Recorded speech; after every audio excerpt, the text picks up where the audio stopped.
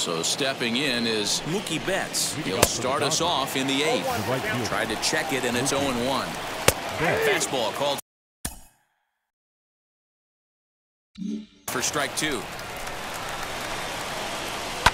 Fouled off. He got a mistake right there, but missed it. Can't foul that pitch off in a big spot. 0-2 count. Hader caught too much of the zone. He's set, and the 1-2 pitch. Fastball swung on and missed for the first out. Max Muncy is at the plate as he looks at ball 1. That evens it up 1-1. No offer on that one. 2 balls and a strike. 2-1 pitch. A knuckle curve swung on and missed. 2-2. 3-2 now.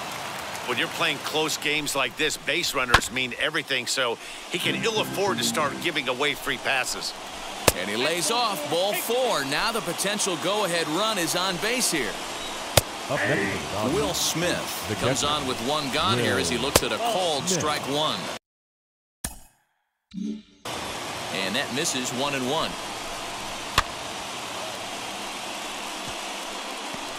He's coming right after him, Matty. 3 fastballs in a row. Oh, and a great knuckle curve just buckled him there, and there are 2 gone. Now the first pitch.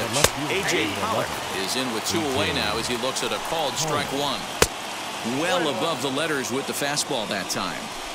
That was a tempting pitch to swing at right there. A big power guy like this really wants something that he can elevate and drive out of the ballpark.